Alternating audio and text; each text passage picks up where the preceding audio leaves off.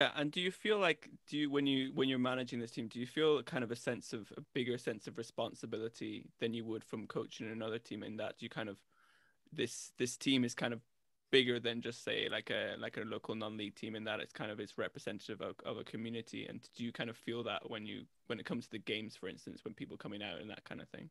Yeah, I think there's a sense of responsibility in terms of the political story and the political side of things. And obviously, I'm representing the team myself. I'm representing the team, managing the team.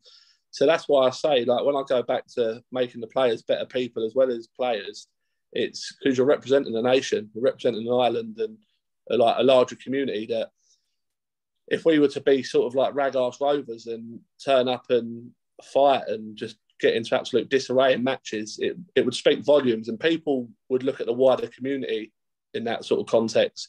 And that's one thing I've sort of tried to improve massively, and the discipline side of things. And so, yeah, there's a massive sense of responsibility, I'd say. Like when you look at the coverage the story gets, and the people that have contacted me and the people that I've met through the story, sort of, it goes to tell you it's not, although people may say the standard wise might be non-league football, that may be true, but in terms of the story and the hundreds of people and the amount of countries that the shirt gets worn around the world, it's bigger than just similar to a non-league team.